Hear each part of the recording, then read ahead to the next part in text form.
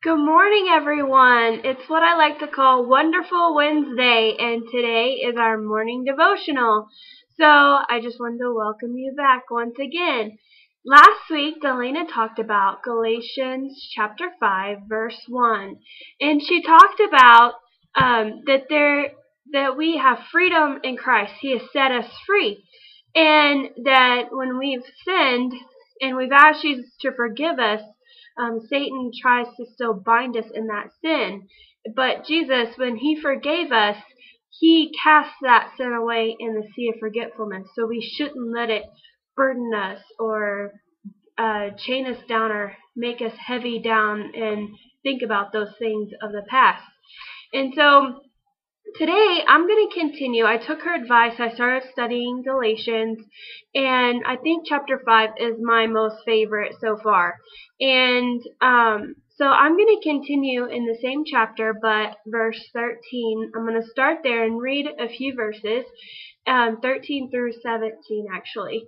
So it says, "You, my brothers and sisters, were called to be free, but do not use your freedom to indulge the flesh.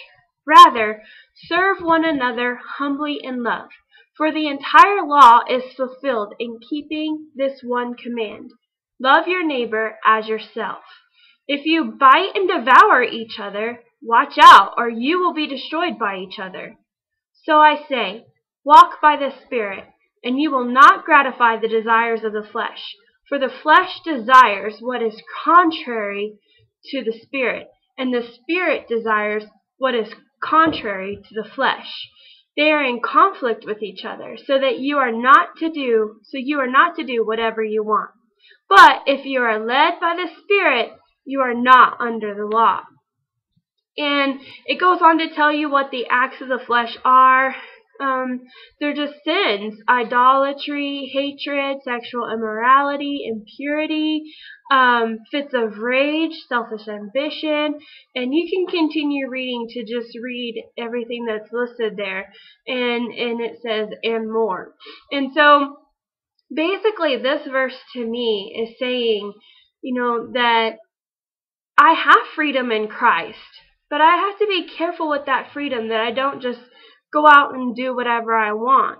Just because Jesus forgive me of my sins and He doesn't bind me in chains any longer and He set me free from those sins, doesn't mean that my flesh, a lot of times our flesh will still desire those things.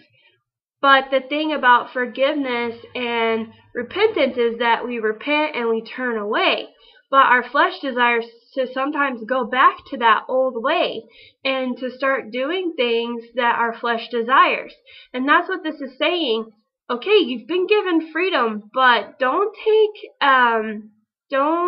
go beyond this freedom. Don't submit to your flesh, but submit to the Spirit and do what I tell you to do. And one way that He says to do this is to serve one another humbly in love.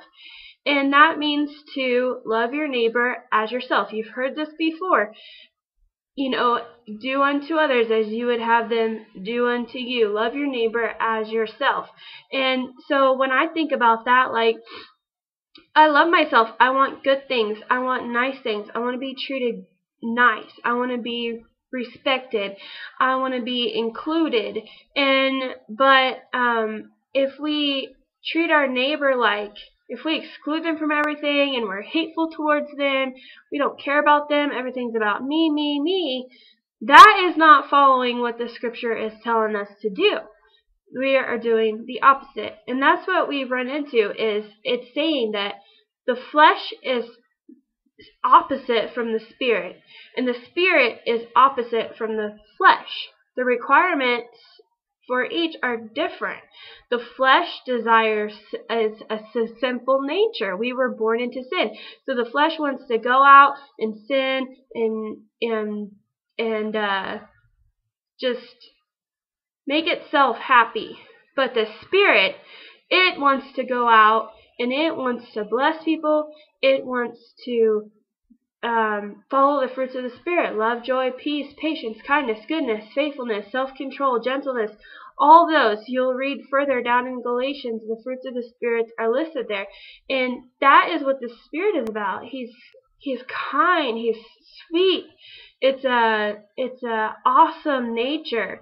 And that's where whenever you think about doing something, you have to think about, okay, is this my flesh wanting to do this? Or is this the Spirit telling me to do this? And you have to think about the motives behind it. Okay, is my flesh the one that's leading me to go in this path? Or is it the Spirit that's leading me? And an example would be kind of like water and oil.